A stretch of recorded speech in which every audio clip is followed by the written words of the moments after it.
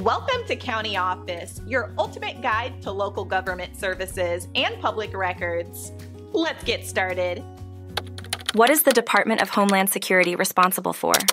Imagine a guardian, shielding the nation from various threats. That's the Department of Homeland Security. Established in 2002, it's a relative newcomer to the federal family. Yet, it has quickly become a cornerstone of national safety. The department's responsibilities are as vast as the country itself. Think of it as a giant umbrella. Under it, you'll find agencies tackling terrorism, cyber threats, and natural disasters. They're the frontline defense against dangers that can strike anytime, anywhere. Border security, that's them. They manage who and what enters the U.S., ensuring safe travel. They screen millions at airports yearly. The skies are friendlier thanks to their vigilance. They also play a major role in immigration services. From processing visas to handling citizenship applications, they've got it covered. It's not just about keeping people out, but also about welcoming new Americans in.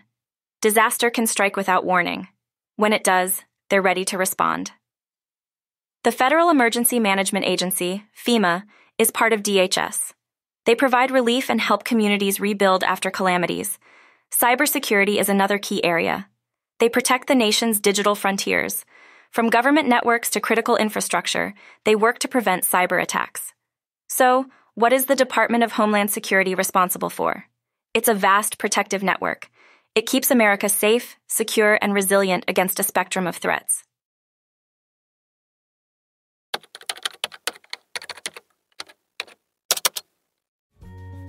To learn more, check out these links, which you can click in the description below. And feel free to comment your questions. We're here to help. Thanks for tuning in to our video. Please like and subscribe and leave a comment below. See you in the next video.